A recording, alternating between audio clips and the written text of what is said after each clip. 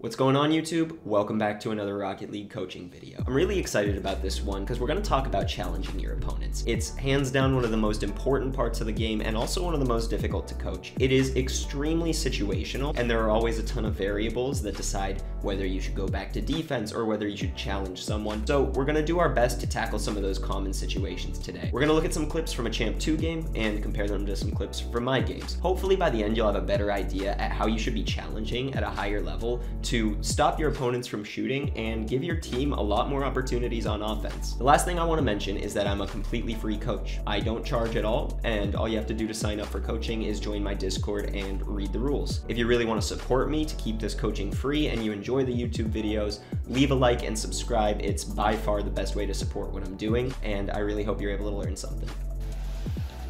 I wonder how often this happens in Champ 2. Like, it should be that once this ball gets past your teammate, ideally, I don't think this guy should keep chasing it. I think this guy should be the one to go. No, it happens pretty frequently. Yeah. So this is they always just keep on going with it. It's kind of annoying. Well, then I actually will probably in the next one want to highlight this as even when your teammates are doing the wrong thing, which is chasing this ball into the corner, kind of totally rotating near post, this is a good thing that you're doing, which is seeing that your teammate's not getting off of it, then the best thing you can do is just adapt to them and come far post, which is exactly what you did. So again, first man back should challenge. I would flame your teammate for chasing this down when you have a much better touch on it. It's just good adaptability. Good decision not to go. All right, I would just challenge this earlier. Once they hit it away from themselves, that's where you should be challenging. How do I challenge it? Because I might end up just hitting it into the wall or something. So do I have to like turn around and then challenge or what? Okay. Or just hit it into the corner? I will do my best to answer your question because challenging is one of the hardest things to understand in Rocket League, which is when to challenge, where to hit it, and what to do. Most of it is going to boil down to game sense, but a couple rules of thumb. One is you want to stop the momentum from blue half to orange half. That should be priority one, is how do I stop the ball from going this way? And how do I send it back that way? Priority two is hit it somewhere where the defense can't touch it. You want to hit it somewhere where the defense can't touch it because then you're just buying time for this guy to get back. So first and foremost, your goal is to stop the fast break, which means stop the momentum going onto my half, hit it around the defense so they don't get a follow-up touch. The last thing I wanted to tell you is the best time to challenge is usually after the opponents make their first touch on the ball. They have to make one touch to gain control, and then after that you have to kind of shadow and wait for the shot. If you're able to challenge after they take this first touch, which like in this case it could have been after the bounce off the wall too, but you don't want this guy getting a second touch. You know, players always set themselves up. This is a big reason why grand champs shit on champs. It's because they know how to get like 1-2 touches, one touch for control and then another touch to change direction. It's much harder to read and it forces you to play back. So this is a little hesitant on your end. And literally here, I would just hit it to the side and roll it up the wall because I think you can beat them to this. When you're in a 2v1, if they get time to set up a shot, you're going to get demo chased. They're going to be able to place a shot. They only have one person to worry about, too many options to cover. So sometimes you'll see like your teammate gets completely demoed or they're flying up to the ceiling or whatever. You want to wait for that first touch, challenge right after. Watch it back again. I really do think you can get to this ball first and roll it up the wall just to buy time. Right here, I think you're first to that. Instead, you let them take a shot.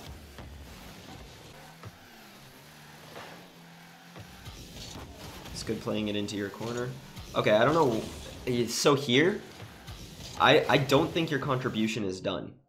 You have full boost. You can follow that. Like you're on the wall. Yep, you're almost overcorrecting to go to the far post. You know, you're letting your teammate challenge, and look, it works out. So I don't want to tell you going to the far post is wrong because it works out here, but I think you would have more control if when you roll it up to the corner here, seeing, okay, I can still follow that because let's watch this guy. Let's see what he's looking at. You know, see, he can't score from there. And picture this, you know, like you roll it up the wall here, he hits that.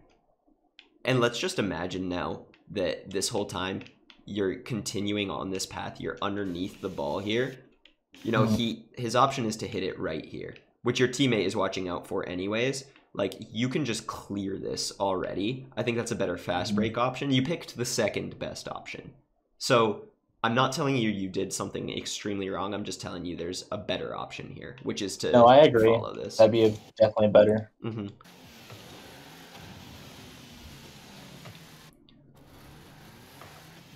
Okay, this is a good example too. See how he gets the first touch for control right there, and then gets his follow up.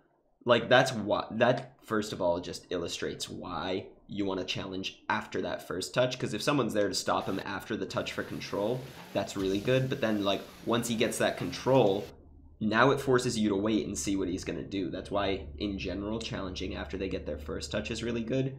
And then the second thing is look for moments when they hit it too far from themselves. Like right here, that's too far from him.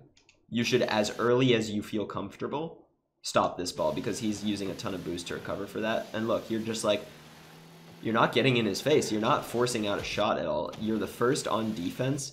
And I think what's happening is, we talked about your teammate chasing the ball a little bit. He's probably doing that because you're shy to go for it. If you had shown that you're going for this, your teammate, Chasey, regardless, like, he's not going to challenge this or be here if he sees you going up for the ball. He's probably going to see that you're challenging this and hopefully go to net. But at least let the goal be your teammate's fault, right? What you're doing does affect where your teammates rotate. And a bigger part of the problem is that throughout the course of this replay, you've kind of boxed your teammate into his chasing play style, where, like, it's kind of a vicious cycle. You think, oh, he's going to chase it, so I'll play more passive and just wait in net. And he's thinking, oh, he's waiting in net, so I got to chase it, right? Like, it can be a vicious cycle like that you need to set the tone a lot earlier, where you're not afraid to challenge the ball. I'm going to do the same thing I did for the last replay I did, where I'm going to show you from my perspective. Anyways, we're not going to focus on the decision-making, the rotation, just how and when I decide to challenge the ball, okay? I don't need to hit the ball here for this to be a bad touch, right? I just need to show presence, because let's take a look at Kern's perspective. He's trying to get it around me because he sees I'm right there, I'm in his face, I'm going to touch it if he doesn't do something. It forces him to do something, and then my teammate recovers. Easy peasy, bing bang boom, shot on goal. Again, here, this is a challenge. I know I have 0 boost. I didn't get the landing I wanted. This guy's probably going to hit it first. All I'm doing is getting in the way of something that's going to fly in my net. Force him to make a bad touch so that my teammate can follow, and then I can get, you know, a follow-up touch based on what my teammate does. Yeah.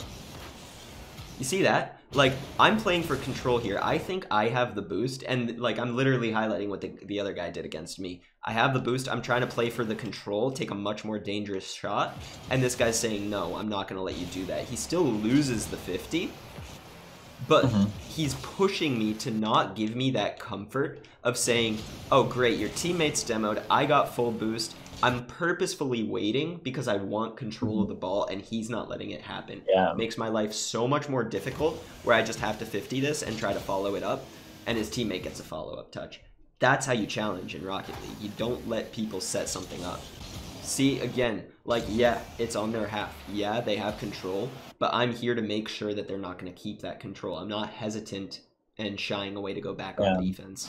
It's staying here, making their life difficult. Again, he makes the first touch, I challenge, and look, I get the bump. I don't have to hit the ball to have an impact. Right here, 50 comes out, I'm going to challenge, because it's the same thing as, like, now I know for a fact, because it was a 50-50, blue team is going to have to take the time to regain control, so I'm in there. Find one more good example. Here should be good.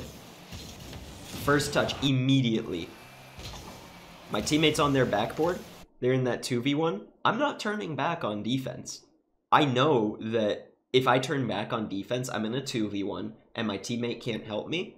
And the only other option, if I was going, like, back this way now, is that my teammate's going to struggle to catch back up on the play, and they've got the 2v1 where they're going to go for the bump. So that's why it's like, especially after this touch from my teammate comes out, while they're making this first touch for control, that's when I'm in there challenging. Okay, so hopefully by now you have a slightly better idea of how and when to challenge in Rocket League. It's important to note that this is such a situational part of the game that no level of advice is going to apply 100% of the time, but I hope what you just watched really helps you find that line of when to pull back and when to just go for it. If you enjoyed this coaching session, make sure to leave a like on the video and subscribe to the channel. I look forward to seeing you in the next one, and thanks for watching.